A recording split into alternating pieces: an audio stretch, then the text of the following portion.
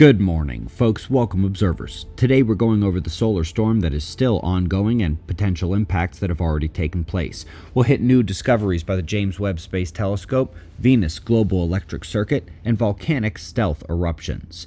We're starting with the last 24 hours on our star, several eruptive events at plasma filaments, but none erupting towards the Earth. Of course, we already have space weather here, don't we?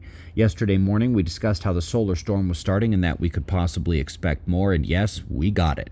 Solar storm is crested over level 2, somewhat higher than expected, and there were several items that could be related from the plane crash in India during the initiation of the storm, actually exactly during the initiation, to some of the low-latitude auroras seen overnight, but most dramatically was the outage of cloud services worldwide, along with several other systems and domains.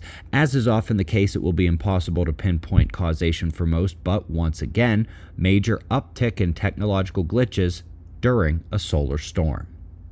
Couple other notes in space weather this morning. Sunspot number is on the rise, and it's more than just the growth of the departing spots bottom right. Quite a number and growing complexity incoming top left as well. We'll be watching for flares.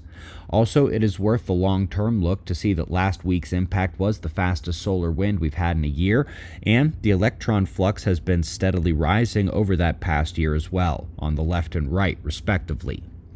Let's head next into space, deep space, where James Webb has scoped some areas that seem to contain nothing, but actually finds tiny specks of light indicating super ancient galactic star formation. What's interesting to me is that the highest returns of the speck were oxygen and hydrogen, star water, as true then as it is now. Excellent doctoral thesis up next, finding that Venus is a global electric circuit, just like Earth does, and that space weather has dramatic impacts on the atmosphere through that circuit. Of course, this has allowed major publication and recognition, but when you try to say the same things about the Earth, they look at you like they just said the sky was purple.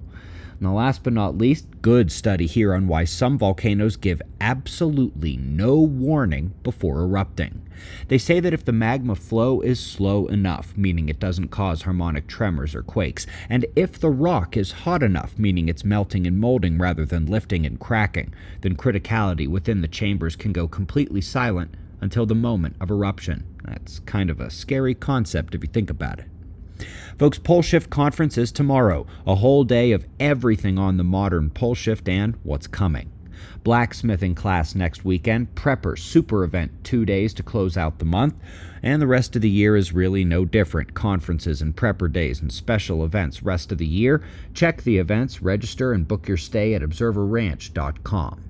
We greatly appreciate your support. We'll do this all again tomorrow. Right here, but right now at 6 a.m. in the new Valley of the Sun. Eyes open, no fear. Be safe, everyone.